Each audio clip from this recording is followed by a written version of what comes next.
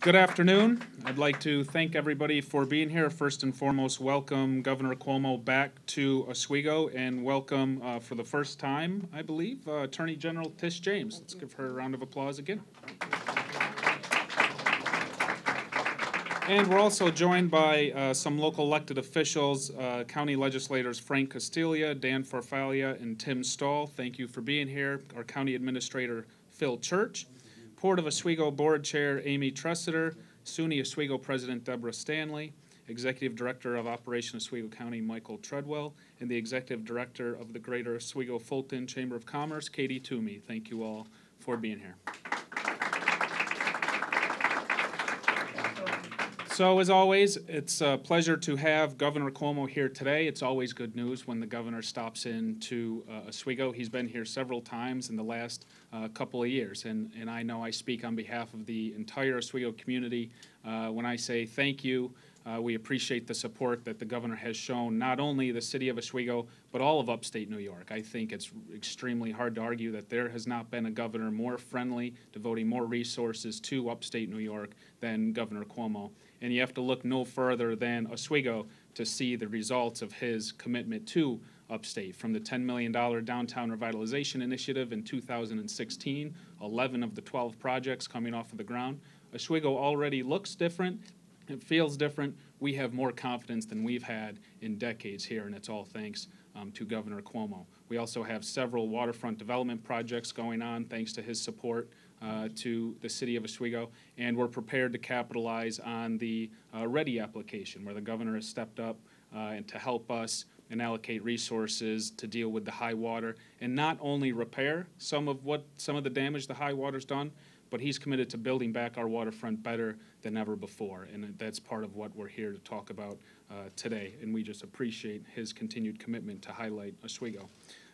Today, Governor Cuomo is going to talk about how crucial of a component Lake Ontario is to our and his economic development strategy. Not only is the lake an incredible tourist attraction, but it also has some of the best fishing the state has to offer, as we saw here today. Lake Ontario is a key driver of economic growth, and under the governor's leadership, I know we will continue to move our economy forward. So I want to thank the governor again for coming out to the city of Oswego. Thank you for all your support, Governor, to date. And once again, welcome to the city, and thank you for being here.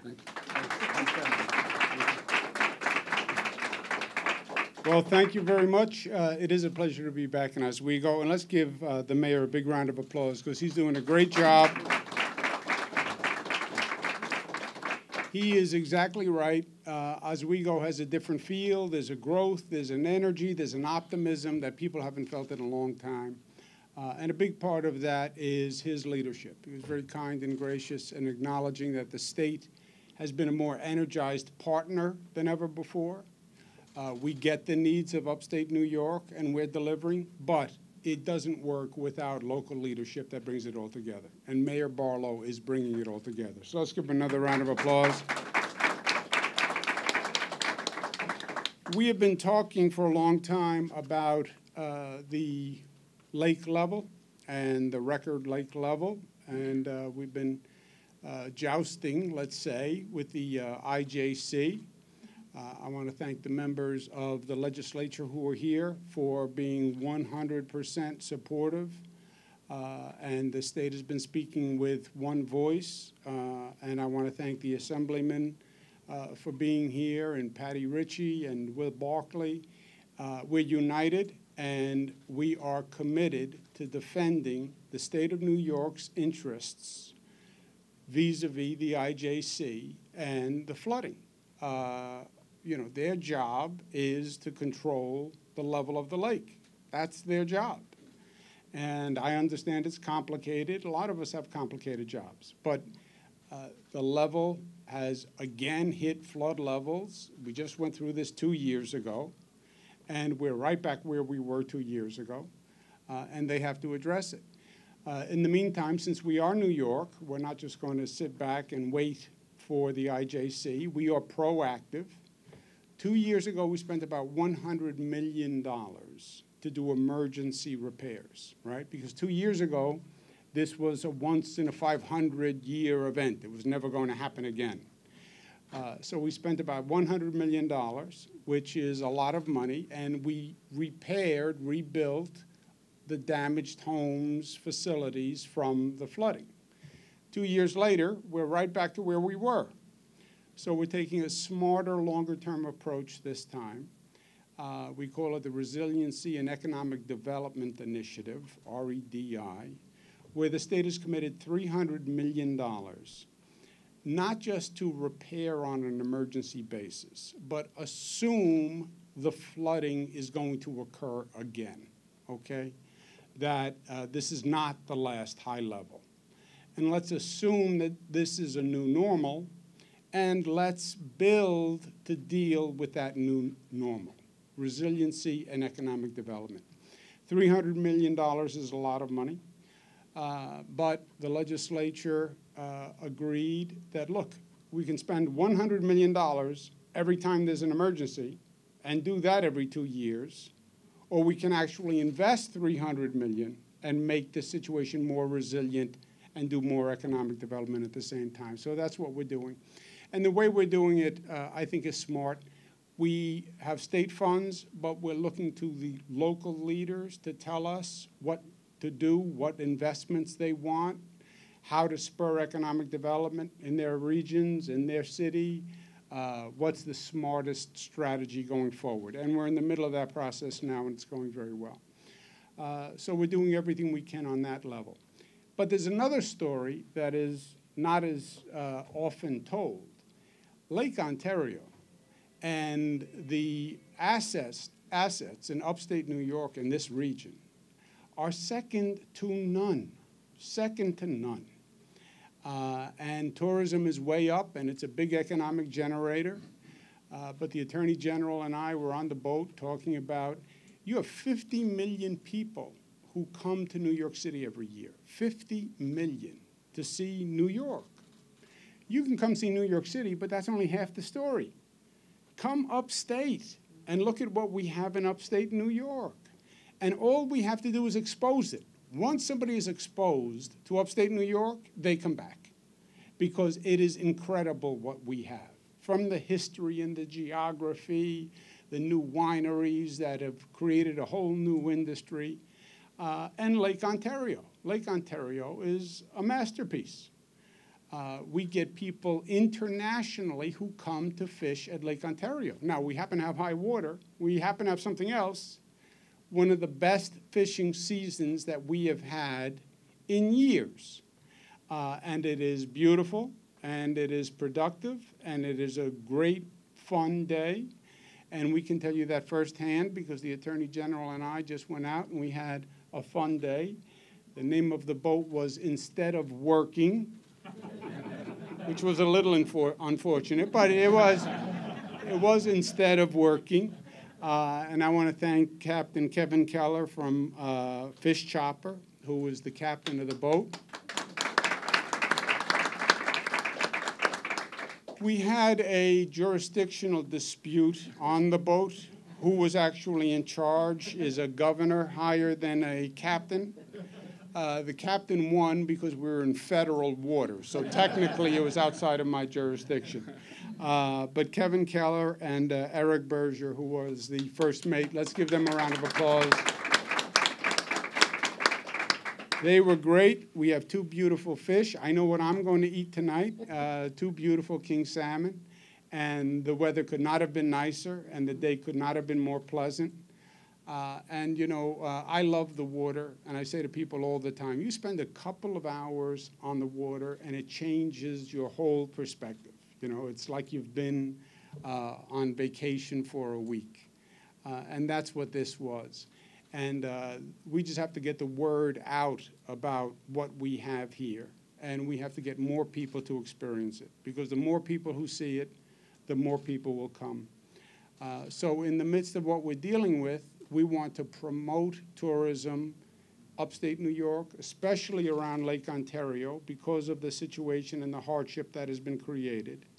And the state is going to do a number of things to increase and incentivize tourism in the area. First of all, we're going to waive the fishing license fee on Lake Ontario from now until Labor Day. So people don't have to worry about the burden, the headache of going and getting a fishing license. There will be no fishing license required on Lake Ontario from now until after Labor Day.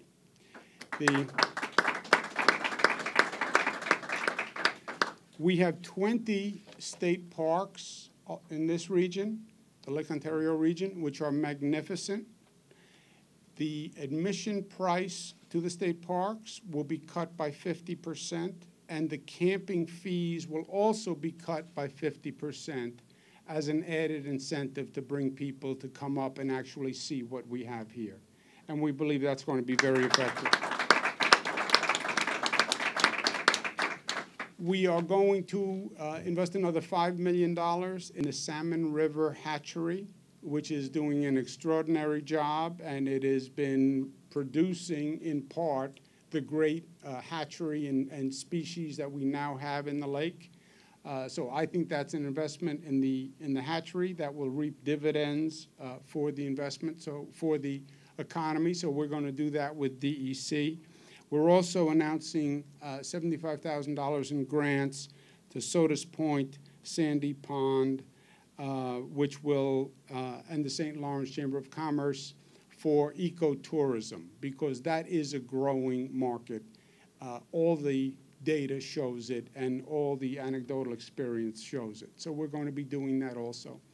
And we're going to expand the I Love New York campaign to run and add all across the state, all across the Northeast, and in Canada, our prime tourism market that focuses just on Lake Ontario. And we'll show you that ad now. This summer, come to Lake Ontario for lots of family fun.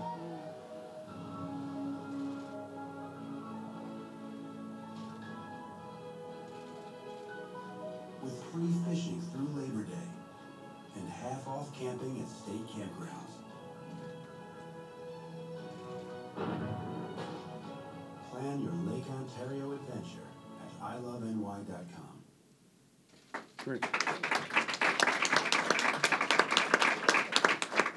And that is going to start running literally now, and that's going to be part of our effort, just to tell the story and show people. You know, you have so many people in this region, and they spend a lot of money. Tourism is big business, and they go many different directions. And our point is very simple: look north, go north. You're looking for a fantastic vacation that is affordable, that is family friendly. Go north. Look at upstate New York. Look at Lake Ontario. And especially now for Lake Ontario, given the situation that we have. So between the long-term reconstruction, economic development, resiliency work, increasing the tourism dollars and the tourism activity now, we think we're doing everything we can to help the region. And I'm very proud of it. And again, I want to thank the legislature. I want to thank the Attorney General for coming out. She is a monster fisher person. I knew she was tenacious. I knew she was a fighter. But you have not seen anything until you have seen her versus a king salmon on the line. That king salmon had no chance. It was a beauty, and we had a lot of fun. And it was just a perfect special day. So I want to thank the Attorney General for coming up. She made it special. It's my pleasure now to introduce Attorney General Tish James. So first, you only get one chance to make a first good impression, so allow me to apologize for my attire. The governor invited me to this fishing expedition, and I decided to dress accordingly. And so hopefully in my next visit to Oswego, I will dress to impress. I'm not a stranger to Oswego. My brother happens to live here. And so I have visited him in the past. And I know when he sees me on TV this evening, I'm going to be in trouble. So I want to thank Governor Cuomo for bringing us together. And of course, I want to thank Mayor Barlow for hosting us. And I want to thank the members of government and the legislature for being here today. The governor and I enjoyed a great morning on Great Lake Ontario, an experience we encourage all New Yorkers to share. And we caught this big salmon. Well, I did. And I think, I just want to thank the captain. I want to thank Eric for all that they did in training me and providing me with guidance. Thank you so much, guys. I really appreciate it. Kevin and Eric, a round of applause. So we know that New Yorkers in this region have been facing some difficult times recently, issues that have certainly caused economic pain and pose a serious threat to lakefront properties. But we also know about the resiliency of this region in our great state, and that is why we are here today. Lake Ontario is one of the true wonders of North America, and we are so lucky to have the ability to enjoy it all, and a visit to these glimmering waters and their majestic surroundings puts us in touch with the healing powers of nature and allows me to forget all of the litigation that I am involved in and all of the problems that we are facing.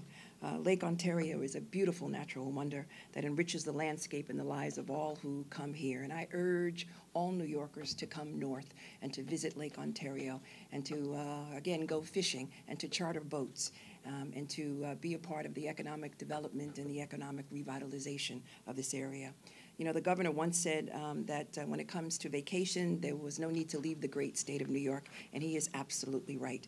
If you want to take a vacation, you can come here to Lake Ontario. If you want to go fishing, you can come here. If you want to go camping or go to the beach or go skiing, New York really has it all. And this investment that the governor is making will really go a long way towards ensuring that New Yorkers throughout the state are reminded of the diversity of our landscape and all the riches that it has to offer. So I want to thank the governor, I want to thank the mayor, I want to thank the members of the legislature and all the elected officials who have assembled here. I just want to thank you for this great day. Again, it underscores how great our state truly is. But I do also, I'm mindful that we have to do something to mitigate the damages of the flooding, of the erosion. It's really critically important. And as the Attorney General of the state of New York, we're looking at all options at this point in time.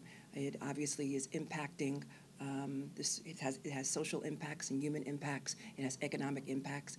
And we're in the business of getting things done. And so I hope and I look forward to working with each and every one of you as we try to resolve some of these issues and the conditions on the ground affecting countless number of New Yorkers.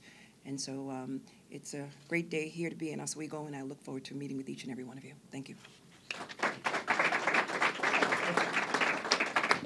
Thank you.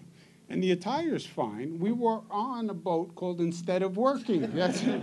So this is our Instead of Working attire. I want to thank again Bill Schreiber for the hospitality of the port and for all the good work that he's doing. And again, Brian Mancdalau and Will Barkley and Patty Ritchie. The $300 million investment, that is a very big deal. I can't think of the last time the state made that large an investment in one region in upstate New York. And it was needed, but it was difficult to do. So let's give them a round of applause.